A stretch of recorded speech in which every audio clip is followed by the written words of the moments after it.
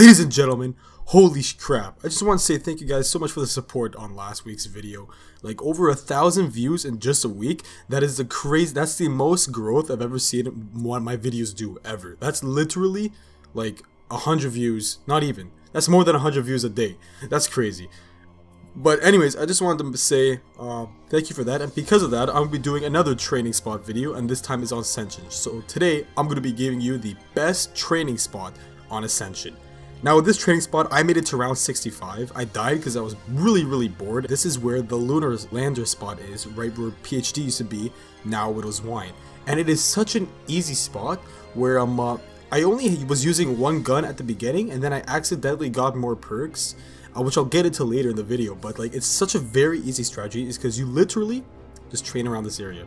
There's a couple things you need to do first, you know, is you call in the lunar thing. And just use that just in case you need to escape. Shit gets hairy, use the lunar to dip. But you shouldn't be able to, because this is a very easy strategy. I recommend using the Dingo, because the Dingo packs a lot of ammo, pack a punch that, and then get dead wire on it. That is it. That's all you need to this strategy. Literally, that's it. You just run around in circles, clamp them up, and just shoot them until you get dead wire thing, and then they die. That is how I got to round 65. Now, for your secondary, I highly recommend the Thunder Gun, just in case you mess up somehow and you need to use it and blast them out of existence. Here you see I have 3 perks. I got Mule Kick because I destroyed the monkeys without them hitting me or hitting the perk, so I got a free perk because of it. And so for my 3rd gun, I got the Ray Gun Mark II. I was lucky to get that out of the box, so I pack punched it. So I recommend, the 2 guns that I recommend is Dingo with Deadwire and then the Thunder Gun. But if you have Mule Kick, like I do here because you got it for free, then get the Ray Gun Mark II. But let's go further in depth here.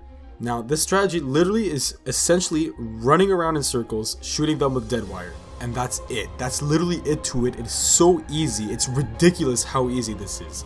Let's get into the perks, shall we? So, Quick Revive, Stamina, because you need to run in this, Speed Cola, because the Thunder Gun and the Dingo kind of takes a while to reload, and then of course Juggernaut, because you need that to survive. You're probably wondering, what about the monkeys, you know? Shit, like I don't want them to steal my perks. It is honestly very easy. Like, it's hard to get your perks stolen because the 4 perks that I chose, they're all semi-close together. Like Jug is close to Speed Cola and pretty close to Quick Revive. And then the only one that's far away is Stamina. But because you have Stamina, you can easily run to those perks. And that's why you need a Thunder Gun to blast the monkeys out of existence. Just use that to destroy the monkeys. And say you do lose a perk. Say you do. It doesn't matter, because you'll be at such a high round that you won't be spending any money. You'll have so much money so that you can easily just go ahead and buy another perk just like that. This strategy is so easy, it is honestly ridiculous. Like, I guarantee you 100% of the time you will get over round 30, like first try.